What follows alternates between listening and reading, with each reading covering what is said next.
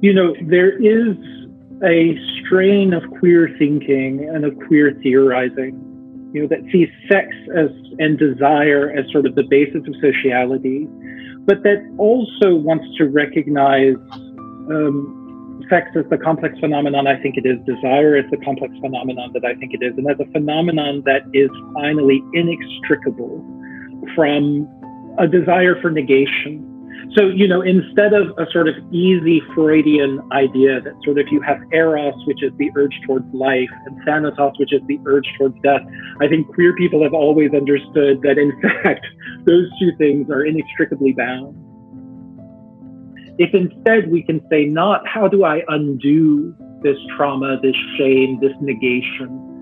but instead, how can I make it productive?